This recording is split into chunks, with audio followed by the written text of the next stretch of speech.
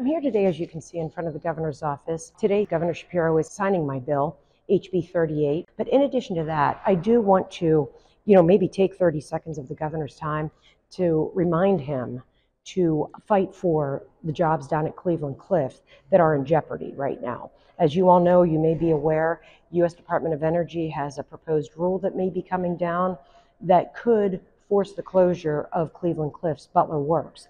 And that would just be absolutely devastating for our community. So I am going to take 30 seconds of the governor's time just to, implore him to get involved in this, to get involved with U.S. Department of Energy, to get him involved with the OMB, to try to get them to slow this proposal down so these jobs can be kept in Butler and they can continue to make the steel that they are known for. And that's the other reason why I'm here. Thank you so much.